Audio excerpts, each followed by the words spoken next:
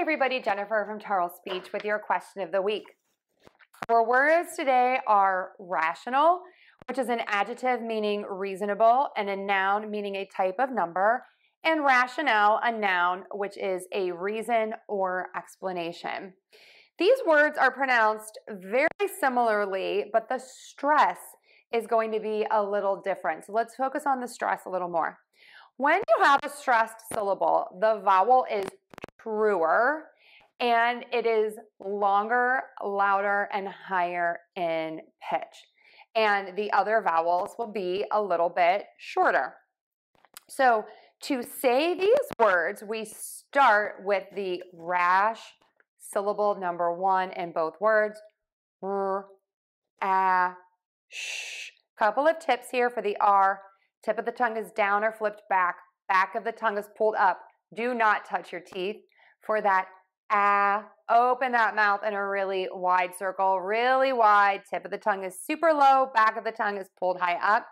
And then for the sh, sh, two letters that are one sound. Sh, rash. Syllable two is the same in both words. We're going to say un. It's going to be that schwa sound, that Mouth is just open and relaxed. And then the n, tip of the tongue touches the spot where the teeth and the skin on the roof of the mouth meet. And then for the ending, both words end in L.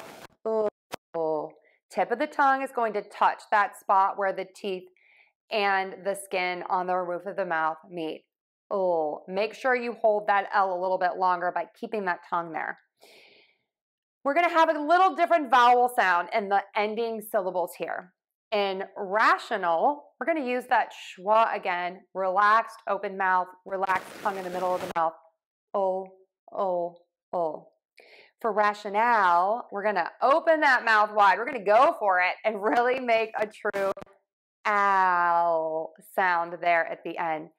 Ow, ow, ow. Really wide open mouth, tip of the tongue gets low, back of the tongue is pulled high up.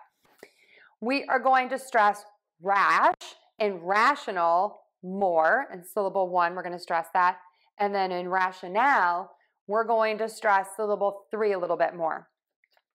So we do have this thing called secondary stress. So we're going to have some stress on the rash here, but most of it is going to be on the ow to differentiate these two words. So we have ræʃənəl, ræʃənəl, ræʃənəl, ræʃənəl, ræʃənəl, ræʃənəl.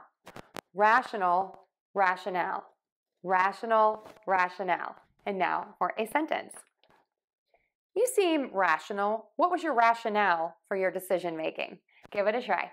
I know people are going to notice the difference. Let me know your thoughts in the comments section below. And if you like this, I'd love it if you shared this with your friend and gave me a like. Thanks so much, everyone. Have a great week.